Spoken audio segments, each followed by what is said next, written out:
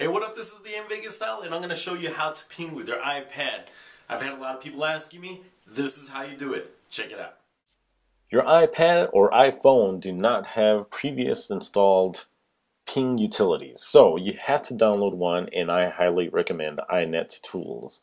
In this case, it's really, you click in the ping section on the left, right, and then you literally just type in the IP address in that little search bar and hit start.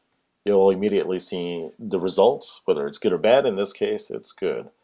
There's other options, but this is the free version of the utility, and you can actually do a paid version, but honestly, that ad, like you see right there below, it's really not a problem at all.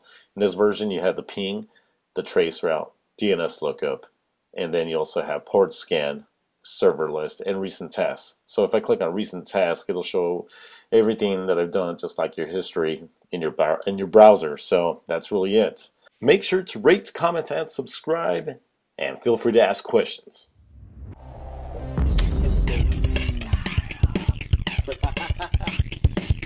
up? My name is Mike, busting the rhyme here on YouTube. That's right. What you say? Fool, come on now, listen to me. I'm here to knock up the scene. That's right, baby.